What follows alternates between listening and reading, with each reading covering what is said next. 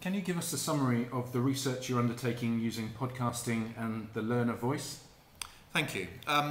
As a teacher educator, I'm really interested in how trainee teachers move from being inexperienced to novices to competent and confident teachers.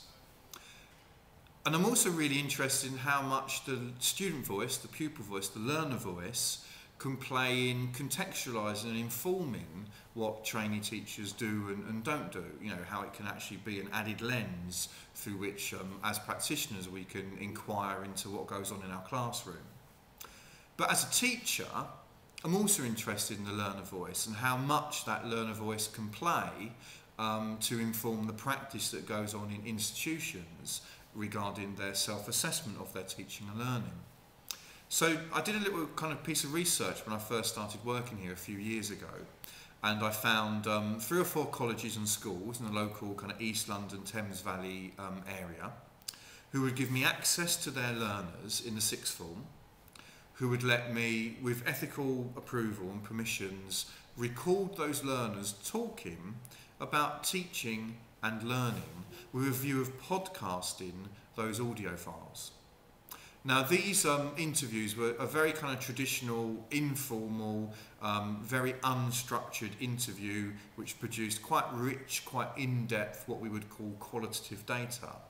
And I actually only had 2 questions. My first question was, can you describe for me what a good teacher is? And then we riffed off that for the whole of the rest of the interview, you know, asking prompts like, what do you mean by that? Can you tell me more about that?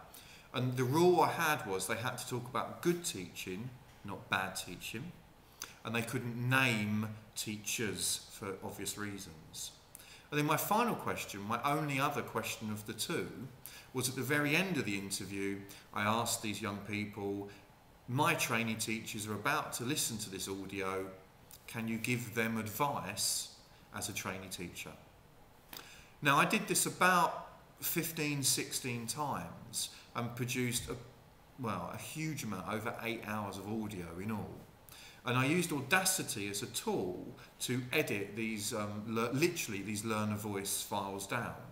So I recorded them on an MP3 player, just an ordinary USB portable device which plugs straight into my computer and which recorded as MP3. Imported the files into Audacity, which is a program that we show you on another one of these vodcasts, and then edited and chunked and segmented the file. So I had really pithy, 1 minute, 2 minutes here or there comments from the learners talking about teaching and learning. So what I've done is actually created this hugely rich archive of learners using their learner voice and talking about teaching and learning. And I can use these files as a resource with my trainee teachers.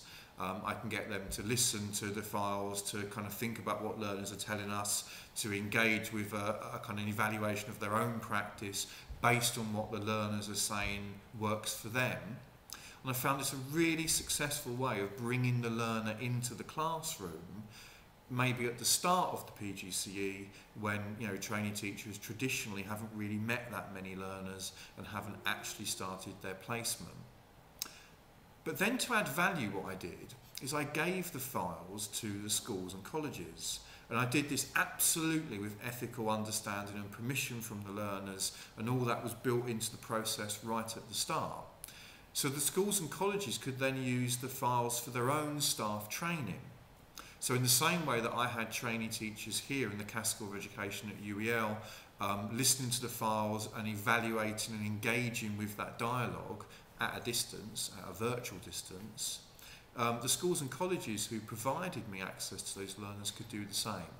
And what we actually ended up developing was quite a rich way of using podcasting in a slightly different way to the way in which these other vodcasts have been talking about it, but a way that really places emphasis on the learner and engages trainee and experienced teachers with the learner voice.